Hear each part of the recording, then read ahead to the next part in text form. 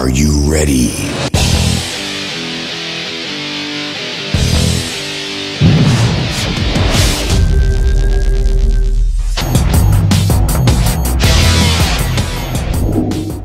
Hello all, welcome to Mallu Fish Hunter. Mallu Fish Hunter പുതിയ എപ്പിസോഡിലേക്ക് എല്ലാവർക്കും ഹാർദവമായിട്ടുള്ള സ്വാഗതം. നമ്മുടെ ചാനൽ സബ്സ്ക്രൈബ് ചെയ്യാത്തവരാണെങ്കിൽ സബ്സ്ക്രൈബ് ചെയ്യുക, ലൈക്ക് ചെയ്യുക, അതുപോലെ ഷെയർ ചെയ്ത് സഹായിക്കുക. നമ്മളിന്ന് പോകാൻ പോകുന്നത് പെരുമ്പാവൂർ അടുത്തുള്ള ഒരു ഫിഷ് ഫാമിലേക്കാണ്. അവിടെ നമുക്ക് അക്വേറിയം പർപ്പസിനുള്ളതും അതുപോലെ തന്നെ മീറ്റ് പർപ്പസിനുമായിട്ടുള്ള ഒരുപാട് വ്യത്യസ്തങ്ങളായിട്ടുള്ള മീനുകളുള്ള ഒരു ഫാമിലേക്കാണ് നമ്മൾ പോകുന്നത്. നമ്മൾ ഒറ്റയ്ക്കല്ല പോകുന്നത്, നമ്മുടെ രണ്ട് സഹോദരങ്ങൾ വരുന്നുണ്ട്. അവർ തൊഴിലിൽ നിന്നാണ് വരുന്നത്. നമുക്കറിയാം, നേരത്തെ എപ്പിസോഡിൽ കണ്ടുണ്ടാവും വിഷ്ണുകൂട്ട്. അവനും എൻ്റെ വേറൊരു ചേട്ടൻപുള്ളിയുടെ കാണാൻ ഞങ്ങൾ ഒരുമിച്ചാണ് പോകുന്നത്. അവർക്ക് കുറച്ച് ഫിഷസിനെ മേടിക്കാനുണ്ട്. അപ്പം നമുക്ക് നോക്കാം അവിടുത്തെ വിശേഷങ്ങളും കാര്യങ്ങളും. അവർ വരുന്നുണ്ട്. എന്തായാലും അവർ വന്ന ടൈം കൊള്ളാം. നല്ല മഴയുള്ള ടൈമിലാണ് അവർ വന്നേക്കുന്നത്.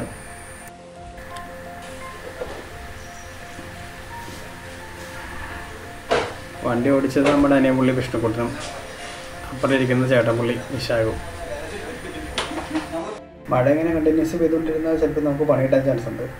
എല്ലാം ഒന്നും ഷൂട്ട് ചെയ്യാൻ പറ്റില്ല, പ്രത്യേകിച്ച് മീനിൻ്റെ വിഷയമൊക്കെ. ഇതാണ് അവരുടെ ഫാമിലിക്ക് തിരിയുന്ന സ്ഥലം. Friends fish farm കീഴിലം.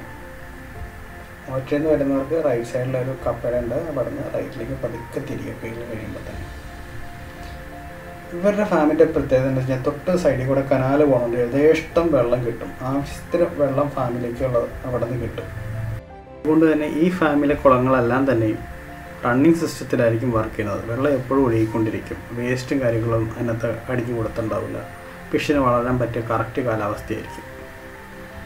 നമുക്ക് ആ ഫാമിലിക്ക് വരുമ്പോൾ തന്നെ ഒരു അക്വേറിയം ഷോപ്പ് അവിടെ ക്രമീകരിച്ചിരിക്കുന്നത് കാണാൻ പറ്റും. ഇവർ ഈ ഫാമിൽ നിന്ന് പിടിക്കുന്ന മീനുകളെല്ലാം ആ അക്വേറിയത്തിലേക്ക്, മീനിൻ്റെ കുഞ്ഞുങ്ങളെ അല്ലെങ്കിൽ വിൽക്കാനുള്ള കുഞ്ഞുങ്ങളെ മീനുകളെല്ലാം ആ അക്വേറിയത്തിൽ സെറ്റ് ചെയ്തിട്ടുണ്ടാവും. ഒരുപാട് വെറൈറ്റി അക്വേറിയം ഫിഷസിനെ നമുക്ക് അവിടെ കാണാൻ പറ്റി. ഓസ്കാർ, പ്ലാറ്റി, ഗപ്പി, മോളി, അങ്ങനെ ഒരുപാട് ഫിഷസ് നമുക്ക് അവിടെ കാണാൻ സാധിച്ചു. അതുപോലെ തന്നെ നമ്മുടെ ഏറ്റവും പ്രിയങ്കരനായ ഗോൾഡ് ഫിഷ്, എല്ലാ ഫിഷസിനെയും ഏഞ്ചലാണെങ്കിലും എല്ലാം അവിടെ അവൈലബിൾ ആണ്. ആ മീനുകളെല്ലാം സൂക്ഷിക്കാനായിട്ട് പ്രത്യേകം ഗ്ലാസ് ടാങ്കുകൾ തന്നെ സജ്ജമാക്കിയിട്ടുണ്ട്. അതിലെല്ലാം തന്നെ എയറേഷൻ കൊടുത്തിട്ടുണ്ട്. കാരണം ഒരുപാട് ഫിഷസ് ഉള്ളതുകൊണ്ട് എയറേഷൻ കൊടുത്തേ പറ്റൂ. പിന്നെ വെറൈറ്റി ആയിട്ട് വാഹവരാൽ അങ്ങനെയുള്ള കുറേ സാധനങ്ങളൊക്കെ ഇവിടെ ഉണ്ട്, കാണാൻ പറ്റി. അതിൻ്റെ കുഞ്ഞുങ്ങളും ഉണ്ട്. പിന്നെ ഈ വാഹവരാലിലെ കുഞ്ഞുങ്ങളെ നമുക്കവിടെ കാണാൻ സാധിച്ചു. അതും പെർ പീസ് വിൽക്കാനുള്ളതാണ്. അതുപോലെ തന്നെ അരോണയുടെ കുഞ്ഞുങ്ങളാകെ ആണെങ്കിലും ഇവിടെ വിൽക്കാനായി വെച്ചിട്ടുള്ളത് നമുക്ക് കാണാൻ സാധിക്കും. ഏകദേശം 5 ഇഞ്ച് 6 ഇഞ്ച് നീളം വരുന്ന അരോണയുടെ കുഞ്ഞുങ്ങളാണ് അവയെല്ലാം. ഹായ് ഫ്രണ്ട്സ്, അപ്പോൾ ഈ ഫാം നിൽക്കുന്നത് കീഴിലത്താണ്. മോട്ടയിൽ നിന്ന് വരുന്നവർക്കാണെങ്കിൽ ഒരു 13 കിലോമീറ്ററും പെരുമ്പാടിൽ നിന്ന് വരുന്നവർക്കാണെങ്കിൽ ഒരു 10 കിലോമീറ്ററും ഉള്ളൂ. എന്തായാലും നമുക്ക് അത്യാവശ്യം വേണ്ട എല്ലാ തരത്തിലുള്ള ഫിഷും ഇവിടെ അവൈലബിൾ ആണ്. പിന്നെ എന്ന് വെച്ച് കഴിഞ്ഞാൽ കേരളത്തിലെ അത്യാവശ്യം വലിയ ഫാമിൽ തന്നെ ഒരു ഫാമാണ് ഈ ഫ്രണ്ട്സ് ഫിഷ് ഫാം. ഈ പറഞ്ഞ ഞങ്ങൾ ഒരു 5-6 കൊല്ലം മുന്നേ തൊട്ട് ഇവിടുന്ന് ഫിഷസ് എടുത്തുകൊണ്ടിരിക്കുകയാണ്. വീട്ടിലെ ചെറിയ കുളത്തിൽ കണ്ടിട്ടുണ്ടാവും. ആ കുളത്തിലെല്ലാം ഇവിടുന്ന് എടുത്തുന്ന ഫിഷ് ഫാമിൽ നിന്ന് എടുക്കുന്ന ഫിഷസാണ് അവിടെ ഇട്ടാണത്. പറഞ്ഞ പോലെ അത്യാവശ്യം നല്ല വളർച്ചയും കാര്യങ്ങളും നമ്മൾ കറക്റ്റായിട്ട് നോക്കുകയാണെങ്കിൽ കിട്ടും. പിന്നെ അത്യാവശ്യം നമുക്ക് ഇവിടുത്തെ കാര്യങ്ങളൊക്കെ അറിയാൻ വേണ്ടി ഇവിടെ ഇതെല്ലാം നോക്കിയെടുക്കുന്ന ഒരു ചേച്ചിയുണ്ട്. ആ ചേച്ചിയുടെ നമുക്ക് ഡീറ്റെയിൽസ് കാര്യങ്ങളെല്ലാം ചോദിക്കാം. നമ്മുടെ ഈ കൊച്ചു കേരളത്തിൽ അറിയപ്പെടുന്ന ഫാമുകളിൽ ഒരു ഫാമാണ് ഫ്രണ്ട്സ് ഓർണമെൻ്റൽ ഫിഷ് ഫാം. ഇത് നടത്തുന്നത് കാലടിയിൽ മറ്റൂരിനടുത്ത് രാജൻ ഇയോ എന്ന് പറയുന്ന വ്യക്തിയാണ്. നമുക്കിവിടെ എറണാകുളം ജില്ലയിൽ പെരുമ്പാവൂരിനടുത്ത് കീഴിലം എന്ന് പറയുന്ന സ്ഥലത്താണ് ഈ ഫാം സ്ഥിതി ചെയ്യുന്നത്. ഇതൊരു 5-5.5 ഏക്കറോളം വരുന്ന ഒരു ഫിഷ് ഫാമാണ്.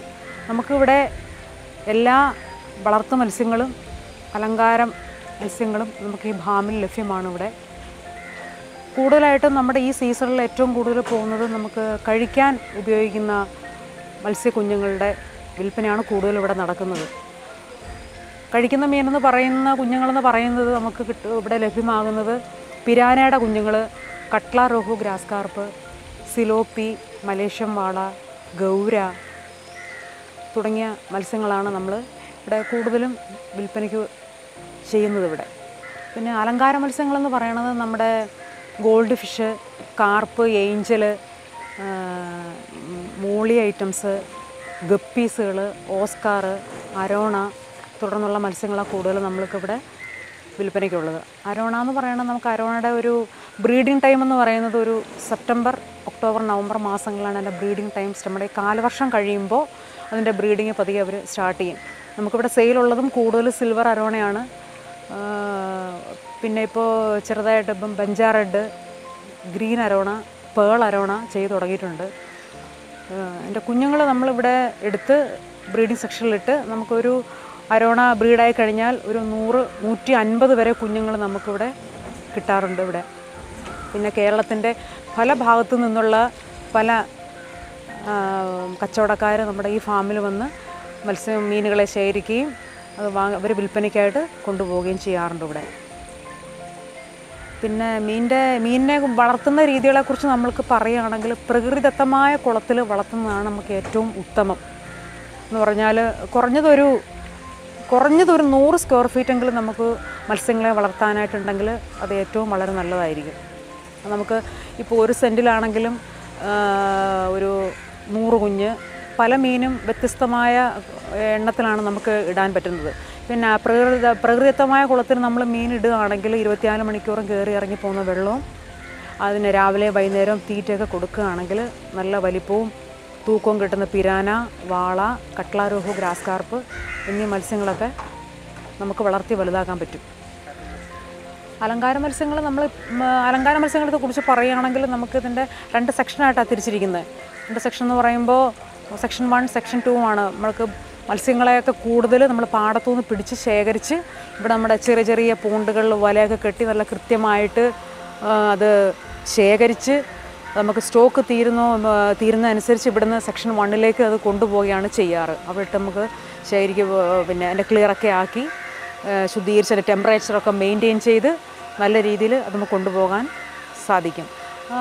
പിന്നെ അലങ്കാര മത്സ്യങ്ങൾ നമുക്ക് ഏറ്റവും കൂടുതൽ നമുക്കിവിടെ വിൽപ്പന ഉള്ളത് തന്നെ gold, Angel, carp, platy, മൂളീസ്, SK gold തുടങ്ങിയ മത്സ്യങ്ങളും പിന്നെ ഓസ്കാറിൻ്റെ ഇനത്തിൽപ്പെട്ടതായ tiger Oscar, albino Oscar, copper Oscar, അങ്ങനെ പലതരത്തിലുള്ള ഓസ്കാറുകൾ നമുക്ക് ഇവിടെ ലഭ്യമാണ്. കൂടാതെ തന്നെ പിന്നെ കോയി കാർപ്പുകൾ, ജാപ്പനീസ് കാർപ്പുകൾ അതും നമുക്കിവിടെ വിൽപ്പനയ്ക്കും കൂടുതലായിട്ട് ഉണ്ട് ഇവിടെ. നമ്മളതിൻ്റെ ബ്രീഡ് ചെയ്തതിൻ്റെ കുഞ്ഞുങ്ങളെ നമ്മളതിൻ്റെ പൂണ്ടിലേക്ക് ഇറക്കി, ഒരു സ്പൂൺ സൈസ് പൂണ്ടിലേക്ക് ഇറക്കി അതിന് ആവശ്യമായ തീറ്റ കറക്റ്റ് സമയത്ത് അതിൻ്റെ സ്റ്റാർട്ടർ ഫീഡൊക്കെ കൊടുത്ത് നമുക്കൊരു 2 ഇഞ്ച് ഒക്കെ വരാൻ പാകത്തിനുള്ള വിൽപ്പനയ്ക്കാണ് നമ്മൾ കൂടുതൽ ഉപയോഗിക്കുന്നത് മത്സ്യക്കുഞ്ഞുങ്ങൾ കൂടുതലും. നമ്മൾ ബ്രീഡിംഗ് സെക്ഷനിൽ നമ്മൾ നോക്കുമ്പോൾ പോണ്ടിൽ നിന്ന് നമ്മൾ ബ്രീഡിംഗ് സെക്ഷനിൽ നിന്ന് നമ്മൾക്ക് പോകേണ്ടത് മുട്ട ഇട്ട് കഴിയുമ്പോൾ അതിൻ്റെ കുഞ്ഞുങ്ങളെ എടുത്ത് നമ്മൾ ഗ്ലാസ് ടാങ്കിലേക്കൊക്കെ ആക്കി അതിന് കറക്റ്റ് ടെമ്പറേച്ചർ 28 to 30 വരെ നമ്മളത് മെയിൻറ്റെയിൻ ചെയ്ത് വെച്ച്, കറക്റ്റ് ടെമ്പറേച്ചർ എന്ന് പറയുന്നത് 28 ആണ് അതിൻ്റെ. അത് മെയിൻറ്റെയിൻ ചെയ്ത് അത് നമ്മളൊരു പല കുഞ്ഞുങ്ങൾക്കും പല ദിവസത്തിൻ്റെ കണക്കുകളാണ്. ഇപ്പോൾ ഗൗരയൊക്കെ ആണെങ്കിൽ നമ്മൾ ബ്രീഡിങ് മുട്ടയൊക്കെ എടുത്ത് ഗ്ലാസ് ടാങ്കിലൊക്കെ നമ്മൾ ഇടുകയാണെങ്കിൽ ഒരു മാസം കഴിഞ്ഞാൽ നമുക്കത് തിരിച്ചത് പോണ്ടിലേക്ക് നമുക്ക് ഇറക്കാൻ പറ്റുള്ളൂ.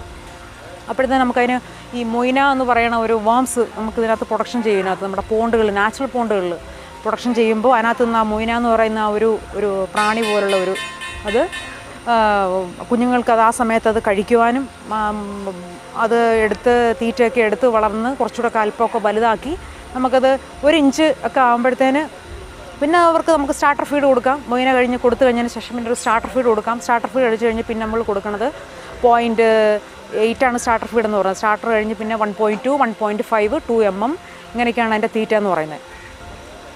നമുക്ക് കൂടുതലായിട്ടും പിന്നെ കൊടുക്കാൻ പാകത്തിന് നമുക്ക് സെയിലുള്ളത് വൈറ്റ് ഗൗര തന്നെ 3 ടൈപ്പുണ്ട്. കറുത്ത ഗൗര, അതായത് വെളുത്ത ഗൗര, ചുമന്ന കണ്ണുള്ള ഗൗര, 2-3 തരം ഗൗരകൾ നമുക്കിവിടെ ഉണ്ട് അതിന് വിൽപ്പനയ്ക്കായിട്ട് തന്നെ. പിന്നെ നമ്മുടെ ഈ സീസൺ എന്ന് പറയണത് നമ്മുടെ ഏറ്റവും കൂടുതൽ വളർത്തു മത്സ്യങ്ങളെ വിൽപ്പനയെന്ന് പറയുന്നതല്ല, ഏറ്റവും കൂടുതൽ നമുക്ക് വളർത്തു മത്സ്യങ്ങൾ സെയിലായി പോകുന്ന സീസണാണ് അതിപ്പോൾ. അപ്പോൾ ഞാൻ മുന്നേ പറഞ്ഞതുപോലെ നമുക്ക് ആവശ്യാനുസരണം ഇഷ്ടം പോലെ വാളക്കുഞ്ഞ്, പിരാനയുടെ കുഞ്ഞ്. നമുക്ക് പിരാന എന്ന് പറയുന്നത് ഒരു 3-4 പേരുണ്ട് അതിന്. പിരാന എന്ന് പറയും, നട്ടർ, പാക്കു, റെഡ് ബെല്ലി. പലർക്കും അതൊരു കൺഫ്യൂഷനാണ്. പലരും ഇവിടെ നിന്ന് ഫാമിലും ചോദിക്കാറുണ്ട് നട്ടറുണ്ടോ പിരാനയുണ്ടോ എന്നൊക്കെ ചോദിക്കാറുണ്ട് അങ്ങനെ. അപ്പോൾ നമ്മൾ ഈ 3-4 പേരിൽ അറിയപ്പെടുന്നത് ഈ പിരാനയ്ക്കാണ് നമ്മൾ ഈ നട്ടർ, പാക്കു, റെഡ് ബെല്ലി എന്ന് പറയുന്നത് തന്നെ. അത് ഒരുപാട് പേർക്ക് അറിയാൻ വേണ്ടിയിട്ട് ഞാൻ പറഞ്ഞതേ ഉള്ളൂ. ഈ മത്സ്യം കട്ട്ളാരോഹു, ഗ്രാസ് കാർപ്പ്, ഇതൊക്കെ നമുക്ക് കുളത്തിലൊക്കെ ഇട്ട് നമുക്ക് 24 മണിക്കൂറും കയറി ഇറങ്ങി പോകുന്ന വെള്ളവും രാവിലെ വൈകുന്നേരം തീറ്റയൊക്കെ കൊടുക്കുകയാണെങ്കിൽ നമുക്ക് ഒരു വർഷം നമുക്ക് 2-3 കിലോ ഒക്കെ നമുക്ക് അത് എടുക്കാൻ പറ്റും.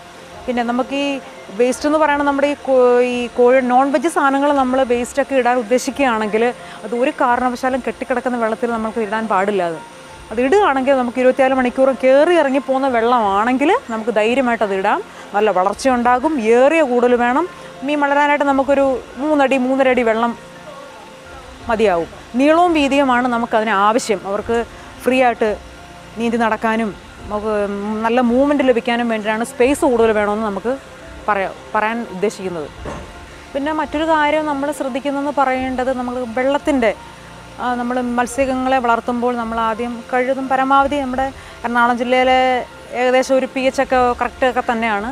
അതായത് 6.5 7.5 7 ആ ഒരു ലെവലിൽ നിൽക്കാൻ പാകത്തിനാണ് നമുക്ക് കറക്റ്റ് മെയിൻറ്റെയിൻ ചെയ്യേണ്ടി പോകേണ്ട pH എന്ന് പറയുന്നത് 7 ആണ്. അത് നമുക്ക് മെയിൻറ്റെയിൻ ചെയ്ത് പോയാൽ അത്രയും വളരെ നല്ലതായിരിക്കും. വെള്ളത്തിൻ്റെ pH നോക്കിയിട്ട് വേണം നമുക്ക് മത്സ്യങ്ങളെ ഇടാനായിട്ട് തന്നെ. പിന്നെ മത്സ്യങ്ങൾക്ക് കംപ്ലൈൻറ്റ് കൂടുതൽ വരുന്നത് നമ്മൾ തീറ്റ കൂടുതലായിട്ട് കൊടുക്കുമ്പോൾ, വെള്ളം മാറാതെ കിടക്കുമ്പോൾ, അവിടെ കാട്ടമൊക്കെ വന്ന് അടിയിൽ വന്നിങ്ങനെ അടി നമ്മൾ ആഴ്ചയിൽ ഒരിക്കലെങ്കിലും എപ്പോഴും നമ്മൾ വെള്ളം മാറ്റുമ്പോൾ പ്രധാനമായിട്ട് നമ്മൾ ശ്രദ്ധിക്കേണ്ട ഒരു കാര്യമെന്ന് വെച്ചാൽ വെള്ളത്തിൻ്റെ പകുതി വലിച്ച് കളഞ്ഞിട്ട് അത്രയും വെള്ളം നമ്മൾ വലിച്ച് കയറ്റിയിടണം. അതിനകത്ത് കൂടുതലായിട്ട് നമ്മൾ ശ്രദ്ധിക്കേണ്ട ഒരു പ്രധാനപ്പെട്ട ഒരു കാര്യം അതാണ്. വെള്ളം പകുതി കളഞ്ഞിട്ട് അത്രയും വെള്ളം അതിനകത്ത് കയറ്റിയിടുക. പിന്നെ തീറ്റ കൊടുക്കുമ്പോൾ ഓവറായിട്ട് കൊടുക്കാണ്ടിരിക്കുക. അവർ കഴിച്ചതിൻ്റെ ബാലൻസിനകത്ത് കിടക്കാതിരിക്കുക. അതൊക്കെയാണ് ഫിഷിന് ഏറ്റവും കൂടുതൽ കംപ്ലൈൻറ്റ് വരുന്ന കാര്യങ്ങളൊക്കെ. അതൊക്കെ ഈ 2-3 പോയിൻറ്റുകളാണ്. നമ്മൾ മീനെ വളർത്താൻ എല്ലാവർക്കും വലിയ ആഗ്രഹമാണെങ്കിലും പക്ഷെ അത് മെയിൻറ്റെയിൻ ചെയ്യുന്നത് കൊണ്ട് പോകണമെന്നാണ് നമുക്കത് പ്രത്യേകം ശ്രദ്ധിക്കേണ്ട ഒരു കാര്യം. അതാണ് നല്ല രീതിയിൽ അത് കൊണ്ടുപോകാൻ നോക്കുക അത് കൃത്യമായിട്ട്.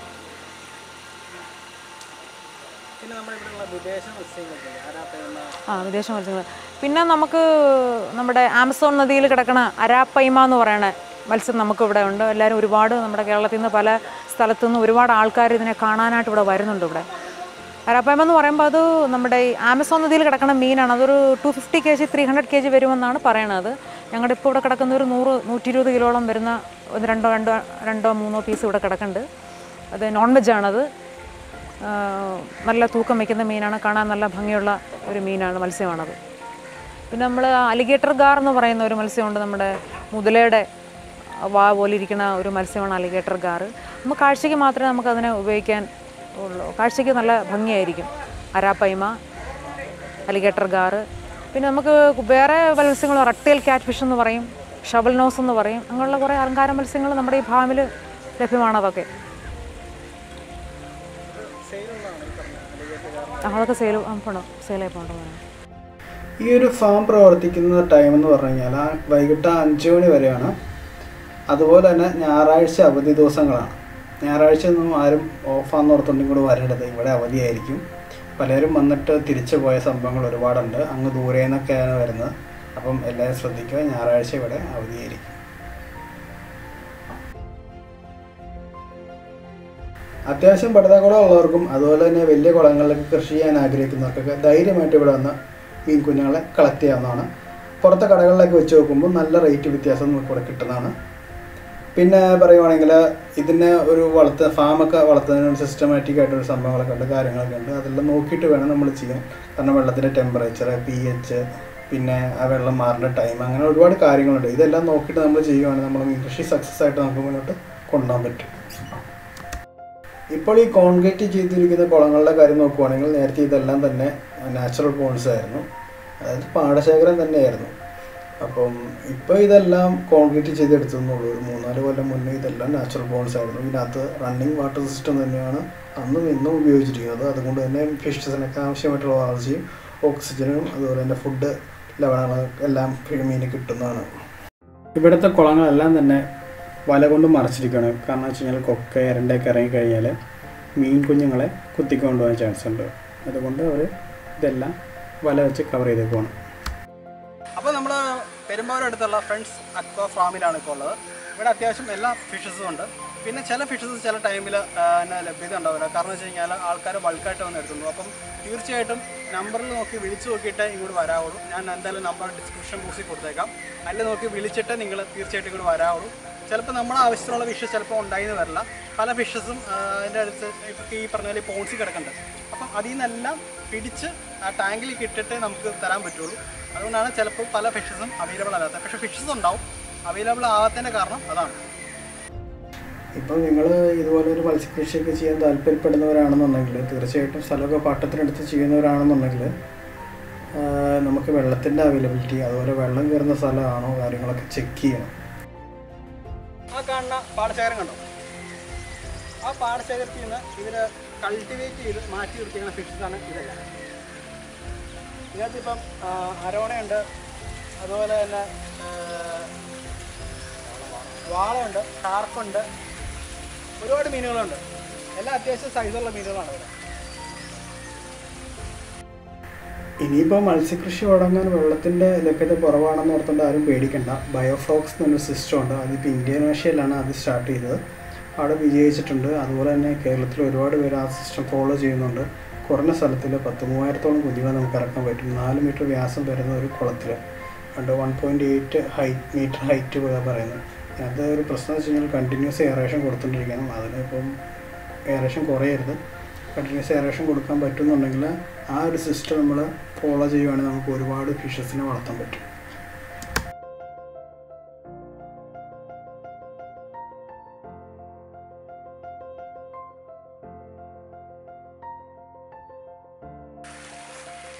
നിങ്ങൾക്ക് ഇവരുടെ മീൻ വളർത്തുന്ന പാടശാല കാണിച്ചു തരാം.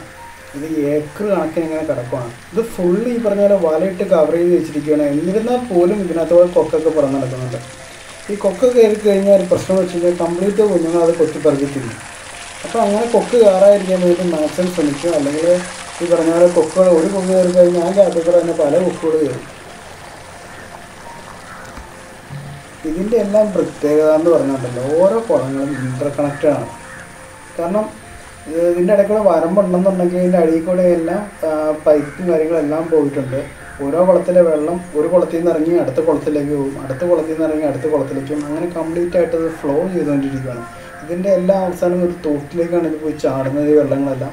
അപ്പോൾ ഈ കംപ്ലീറ്റ് ഇതിൻ്റെ വേസ്റ്റും കാര്യങ്ങളും എല്ലാം പോയിക്കൊണ്ടിരിക്കും. ഫ്രഷ് വാട്ടർ നമ്മുടെ ആ പറഞ്ഞ കനാലിൽ നിന്ന് ഇവിടെ കൂളായിട്ട് വന്നുകൊണ്ടിരിക്കും. കനാൽ കുറച്ചുകൂടെ ഹൈറ്റിലാണ് ഇരിക്കുന്നത്. അപ്പോൾ ആ ഹൈറ്റിൽ നിന്ന് ഇഷ്ടംപോലെ വെള്ളം ഈ പറഞ്ഞ ഈ പറഞ്ഞ പാടശേഖരത്തേക്ക് വരും, അതായത് ഫിഷ് ഫാമിലേക്ക് വരും. അതിനുശേഷം ഇത് ഓരോ കുളത്തിൽ നിന്നും ഇങ്ങനെ പാസ് ചെയ്ത് അടുത്തടുത്ത കുളങ്ങളിലേക്ക് പോവുകയാണ്. നടന്ന് കാണാനാണെങ്കിൽ ഒരുപാട് കാണാനുണ്ട്. അങ്ങ് ഒരുപാട് വ്യാപിച്ച് കിടക്കുകയാണ്. അപ്പോൾ എല്ലാ സ്ഥലത്തേക്കും നമ്മൾ പോകുന്നില്ല, ജസ്റ്റ് ക്യാമറ കൊണ്ട് ഓടിച്ച് കാണിക്കണുള്ളൂ. ഇതിൻ്റെ എല്ലാ കുളങ്ങളും തന്നെ ഈ പറഞ്ഞാൽ ഓരോരോ മീനുകൾ ഇട്ട് വെച്ചിരിക്കുകയാണ്. പിന്നെ എന്താ പറയുക, ഭയങ്കര നാച്ചുറൽ സംഭവമാണ്. ഇതെല്ലാം പക്ക നാച്ചുറൽ കുളങ്ങളിലാണിത് കൾട്ടിവേറ്റ് ചെയ്തിരിക്കുന്നത്. മീനുകളെല്ലാം കൾട്ടിവേറ്റ് ചെയ്തിരിക്കുന്നത് കണ്ടോ. അതിൻ്റെ അകത്ത് നോക്കുവാണെങ്കിൽ നമുക്ക് കാണാൻ പറ്റും ഒരു കൊക്ക് അതിനകത്ത് എങ്ങനെയോ പെട്ടിട്ടുണ്ട്. ആ കൊക്ക് രക്ഷപ്പെടാൻ നോക്കിക്കൊണ്ടിരിക്കുക. പക്ഷേ അത് ഇറങ്ങി വന്ന വഴി അതിനെ പിന്നീട് മനസ്സിലായിട്ടുണ്ടാവില്ല. നിങ്ങൾ മീൻ കൃഷിയിൽ തുടക്കക്കാരാണെന്നുണ്ടെങ്കിൽ ഇതുപോലെയുള്ള ഫാമുകളെല്ലാം വന്ന് നേരിട്ട് കണ്ട ശേഷം അവരുടെ അഭിപ്രായങ്ങളെല്ലാം ചോദിച്ച ശേഷം മാത്രമേ തുടങ്ങാവുള്ളൂ. കാരണം വെച്ച് കഴിഞ്ഞാൽ ഒരുപാട് ഫാൾട്ടുകളുണ്ടാവും. നമ്മൾ ആദ്യം തുടങ്ങുമ്പോൾ ഒരുപാട് മീനുകൾ ഇങ്ങനെ നഷ്ടപ്പെട്ടുണ്ടാവും. അപ്പോൾ അതെല്ലാം ഒഴിവാക്കാൻ വേണ്ടിയിട്ട് ഈ ഫാം നടത്തുന്നവർക്ക് ഈ പറഞ്ഞ കാര്യങ്ങളെല്ലാം നമ്മളെ പറഞ്ഞ് സഹായിക്കാൻ സാധിക്കുന്നതാണ്. അങ്കവാലിയിൽ നിന്നൊക്കെ ഈ ഫാം കാണാനായിട്ട് മീനെ മേടിക്കാനായിട്ട് കുറച്ച് പിള്ളേർ വന്നിട്ടുണ്ട്. നമുക്ക് അവരോട് തന്നെ ചോദിക്കുക ഈ ഫാമിനെ കുറിച്ചുള്ള അഭിപ്രായം. ഇവിടെ അരാപ്പായ്മ എന്ന് പറഞ്ഞ മീനുണ്ടെന്ന് പറഞ്ഞിട്ടാണ് ഞങ്ങൾ വന്നത്. അപ്പോൾ എൻ്റെ ഫ്രണ്ട്സ് പറഞ്ഞിട്ടാണ് ആദ്യമായിട്ടാണ് ഞാൻ ഈ ഫാമിലോട്ട് വരുന്നത്. വന്നപ്പോൾ തന്നെ ഇവിടുത്തെ മീനുകളൊക്കെ കണ്ടിട്ട് എന്താ പറയുക, ഭയങ്കര എക്സൈറ്റഡ്. കാരണം വലിയ മീനും ഇത്രയ്ക്ക് വെറൈറ്റി മീനൊക്കെ ഞാൻ ആദ്യമായിട്ടാണ് കാണുന്നത്. അതുപോലെ തന്നെ അവിടെ അരാപ്പായ്മ എന്ന് പറഞ്ഞ മീൻ, ഇപ്പോൾ നമ്മളുടെ അത്ര ലെങ്ത്തുള്ള മീനാണ് ഇപ്പോൾ അവിടെ കണ്ടത്, അരാപ്പായ്മ. അതിനൊക്കെ ഞാൻ കേട്ടറിവുള്ളൂ, ആദ്യമായിട്ടാണ് നേരിട്ട് കാണുന്നത്. അപ്പോൾ ഇതൊരു പുതിയ എക്സ്പീരിയൻസ് ആണ്. വളരെ ഹാപ്പിയാണ് ഇവിടെ വന്നപ്പോൾ. ഇതൊക്കെ കണ്ടപ്പോൾ വളരെ ഹാപ്പിയായി. ഇനി ഭാവിയിലും ഫിഷിനെ മേടിക്കുകയാണെങ്കിൽ ഞാൻ ഉറപ്പായിട്ടും ഇവിടെ തന്നെ വരുള്ളൂ. അത്രയ്ക്ക് വെറൈറ്റിയാണ്. ചേട്ടൻ്റെ വീടെ മൂന്നാറിന്ന്? ആ, മൂന്നാറിന്ന് എടുക്കാൻ വന്നാണോ അത്? ഇതെന്താ മീൻ എടുത്തണേ? ഇത് ഗിഫ്റ്റ് ഇല്ലാത്ത എത്ര എടുത്തണ്ട്? Okay okay. വീട്ടിൽ നിന്ന് പോരുന്ന ടൈമിൽ അമ്മയുടെ ചട്ടിക്കുളത്തിലിടാൻ വേണ്ടിയിട്ട് കുറച്ച് കാർ ഫിഷസിനെ വാങ്ങണമെന്ന് പറയുന്നുണ്ടായി. അപ്പം അതിനെ മേടിച്ചുകൊണ്ടിരിക്കുകയാണ്. എനിക്കിവിടുന്ന് മീൻ മേടിച്ചപ്പം എനിക്ക് കുറച്ച് ഡിസ്കൗണ്ടും കാര്യങ്ങളൊക്കെ കിട്ടി. അപ്പം നിങ്ങൾ പ്രേക്ഷകർ ഈ വീഡിയോ കണ്ടിട്ടാണ് ആ ഫാമിൽ ചെന്ന് ഫിഷ് മേടിക്കുന്നതെങ്കിൽ നിങ്ങൾക്ക് തീർച്ചയായിട്ടും ഡിസ്കൗണ്ട് കിട്ടും. ഈ ചാനലിൻ്റെ പേരോ അല്ലെങ്കിൽ നമ്മുടെ കാര്യങ്ങളോ പറഞ്ഞു കഴിഞ്ഞാൽ നിങ്ങൾക്ക് തീർച്ചയായിട്ടും ഡിസ്കൗണ്ട് കിട്ടും. പിന്നെ ഒരു കാര്യം, ഇപ്പം നിങ്ങൾ മീൻ കൃഷിക്ക് ഇറങ്ങുവാണെന്നുണ്ടെങ്കിൽ സർക്കാരിൻ്റെ ഭാഗത്തുനിന്ന് കുറച്ച് സബ്സിഡിയും കാര്യങ്ങളെല്ലാം ഉണ്ട്. 40% സബ്സിഡിയും കാര്യങ്ങളെല്ലാം കിട്ടും. അത് എല്ലാ ഫിഷസിനും കിട്ടത്തില്ല. അവർ പറയുന്ന കുറച്ച് ഫിഷസിനെ നമ്മൾ വളർത്തുവാണെങ്കിൽ ഇപ്പോൾ കരിമീനൊക്കെ ഉണ്ടെന്ന് തോന്നുന്നു, അതുപോലെ തന്നെ ആസാം വാളയൊക്കെ ഉണ്ടെന്ന് തോന്നുന്നു. അങ്ങനെ കുറച്ച് മീനുകൾക്ക് വീട്ടുവളപ്പിൽ വളർത്തുന്നവർക്ക് സബ്സിഡിയും കാര്യങ്ങളും കൊടുക്കുന്നുണ്ട്. പിന്നെ അതിന് പുറമെ കുറേ കൃഷി രീതികൾ, അതായത് ഫിഷിങ്ങിൻ്റെ പുതിയ തലങ്ങൾ വന്നിട്ടുണ്ട്. ഈ ബയോഫ്ലോക്സ് എന്നൊക്കെ പറഞ്ഞാൽ അത് ശാസ്ത്രീയപരമായിട്ട് നോക്കുമ്പോൾ ഒരുപാട് ഫിഷസിനെ നമുക്ക് കുറഞ്ഞ സ്ഥലത്തിൽ വളർത്തിയെടുക്കാനും വിൽക്കാനും പറ്റും. നമ്മുടെ മീനെ ഓക്സിജൻ നിറയ്ക്കാൻ വേണ്ട പോക്കാണ്. ഓക്സിജൻ നിറച്ചിട്ട് പോവുകയാണെങ്കിൽ മീൻ അങ്ങനെ പെട്ടെന്നൊന്നും ചത്ത കുത്തിയിട്ട് ഇപ്പോൾ കൂടുതലൊക്കെ കൊണ്ടുപോകുകയാണെങ്കിൽ ഒരു ദിവസമൊക്കെ ഒരു ദിവസത്തിന് മുകളിലിരുന്നുള്ളൂ ഓക്സിജനൊക്കെ നിറച്ചിട്ട് പോകുകയാണെന്നുണ്ടെങ്കിൽ. പിന്നെ നമ്മൾ കുളത്തിൽ കൊണ്ട് മീനെ റിലീസ് ചെയ്യുമ്പോൾ അതിൻ്റെ ടെമ്പറേച്ചറും കാര്യങ്ങളും കുളത്തിലെ ടെമ്പറേച്ചറും കാര്യങ്ങളൊക്കെ ഈക്വലാക്കിയിട്ട് മാത്രം പതുക്കെ റിലീസ് ചെയ്യാവുള്ളൂ. നേരെ കൊണ്ട് ഒറ്റ വഴിക്ക് ഒഴിക്കരുത്. പതുക്കെ ആ കൂട് കുളത്തിലേക്ക് ആദ്യം മുക്കി വയ്ക്കുക. 1 മണിക്കൂർ ശേഷം മീനുകളെ തുറന്നിടുക. മത്സ്യകൃഷി കാര്യമായിട്ടാണ് നോക്കുന്നുണ്ടെങ്കിൽ സർക്കാർ പുറകെ എല്ലാ കാര്യങ്ങൾക്കും നമ്മുടെ കൂടെ ഉണ്ട്.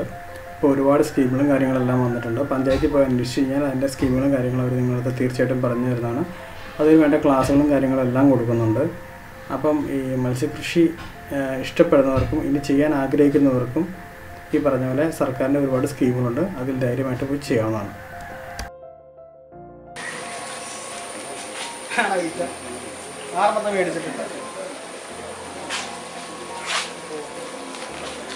അപ്പോൾ ഈ ഒരു ഫ്രണ്ട്സ് അക്വാ ഫാം നിങ്ങൾ എല്ലാവർക്കും ഇഷ്ടമായെന്ന് പ്രതീക്ഷിക്കുന്നു. ഇഷ്ടമായ please like, share and subscribe our channel. അതുപോലെ ഈ നോട്ടിഫിക്കേഷൻ ബട്ടൺ ഒന്ന് അമർത്തിവിടുവാണെങ്കിൽ തുടർന്നുള്ള വീഡിയോ നിങ്ങൾക്ക് ആദ്യമേ തന്നെ എത്തുന്നതാണ്. അപ്പോൾ അടുത്ത പ്രാവശ്യം സന്ധിക്കുമ്പോഴേക്കും വണക്കം.